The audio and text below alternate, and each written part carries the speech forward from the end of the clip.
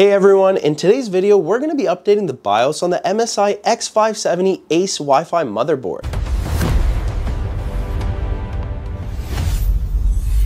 We'll cover two different methods. First, the USB method, and then the easier software method using MSI Center. If you don't have a USB stick, then no worries, you can skip to part 2 of this video using the timestamps below. So first, the traditional USB method. Step 1, find your motherboard model by pressing the Windows key and type in system information. Scroll a little down until you see baseboard product. That's the exact model of your motherboard. Go ahead and write it down or just copy it. Now open Google and search for that exact same motherboard model. It should usually be the first result that takes you straight to the MSI official website. Once you're on the product page, click on support and then go to the BIOS section. Sometimes it says BIOS or firmware, just go to that section. Next, go ahead and download the latest version unless you want the newest one that says beta. If it's beta, I would personally skip it unless you really need one of the features from it. Once the file finishes downloading, go ahead and extract the zip folder. The next thing we're going to need to do is prepare your USB drive. You'll need a USB stick that's at least 4 GB or larger. Make sure you format it to FAT32, and if it's not, let's just go ahead and format it right now. As a quick little warning, formatting will erase everything on your drive, so back up any important files or photos that you have first. Right click on your USB in this PC, select the format and choose FAT32 and hit start. After it's done, copy over the extracted MSI BIOS folder into the new USB drive that's just been formatted. Next, you're going to want to go ahead and restart your PC. As it boots back up, start pressing and spamming that delete key rapidly until you enter the BIOS. Once you're in, look for something like M-Flash, or depending on your motherboard, it might show up as Q-Flash, Easy Flash, or Instant Flash. Select M-Flash, choose your USB drive, and open the folder where you place your new BIOS file. Select the correct file and then confirm to update the BIOS. As a really last important reminder, do not turn off your PC during this process, and definitely don't do this during a thunderstorm. If your PC loses power mid-update, you can brick your motherboard, resulting in hundreds of dollars that are just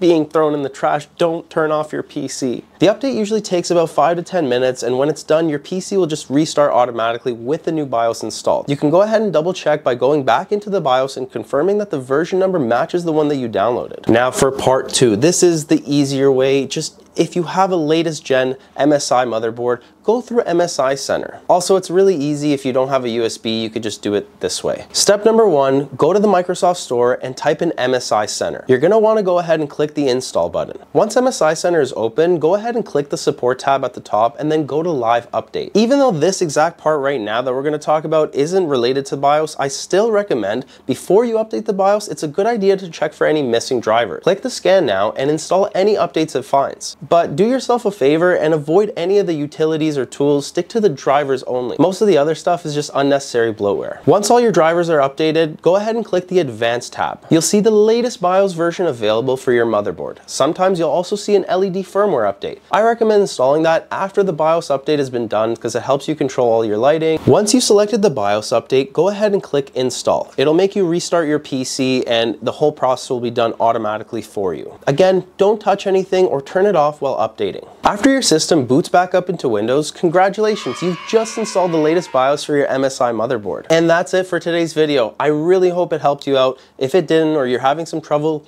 leave me a comment and I'll try my best to respond to everybody. In the meantime, please smash that like button, hit the subscribe button. It really helps us grow the channel. So thank you guys so much, and I'll see you guys in the next video.